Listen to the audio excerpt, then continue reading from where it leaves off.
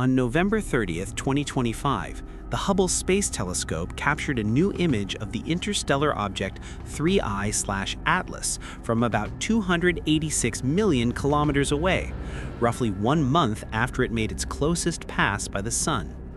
In the photo, you can see a glowing, teardrop-shaped cloud stretching toward the Sun. A similar sunward tail was already visible in an earlier Hubble photo taken on July 21, 2025, when 3I/ATLAS was still on its way in and much farther from Earth.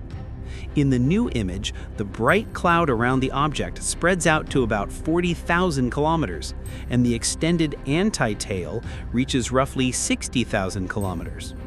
A recent scientific paper suggested that this teardrop-like shape comes from a swarm of larger, non-melting pieces that broke away from 3I/ATLAS because of its unusual push away from the Sun. According to the prediction in that paper, by November 30th, these objects should sit about 60,000 kilometers closer to the Sun than 3I/ATLAS itself, exactly matching what Hubble now shows.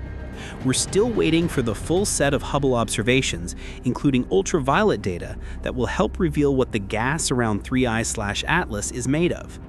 Meanwhile, amateur astronomers are capturing incredible wide-field images that show structures stretching millions of kilometers around this visitor from another star.